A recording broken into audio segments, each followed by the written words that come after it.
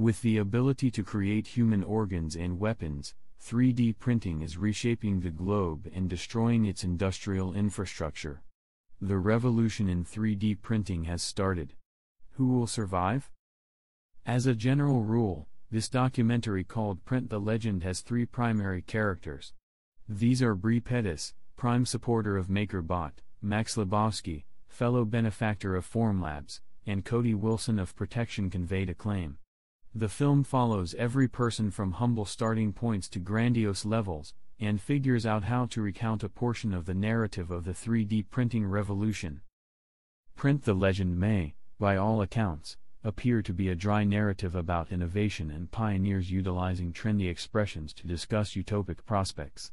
All things considered, a really entrancing film makes a stride back from the programming of ones and zeros to zero and rather on the consequences of that programming of neurochemicals, nature and support that give shape to our human way of behaving. The narrative beginnings around the time MakerBot, introduced in the film as the primary 3D printer organization to zero in on purchaser as opposed to modern items, to turn out to be notable, is beginning to fill its specialty and become famous. This is a must-watch documentary.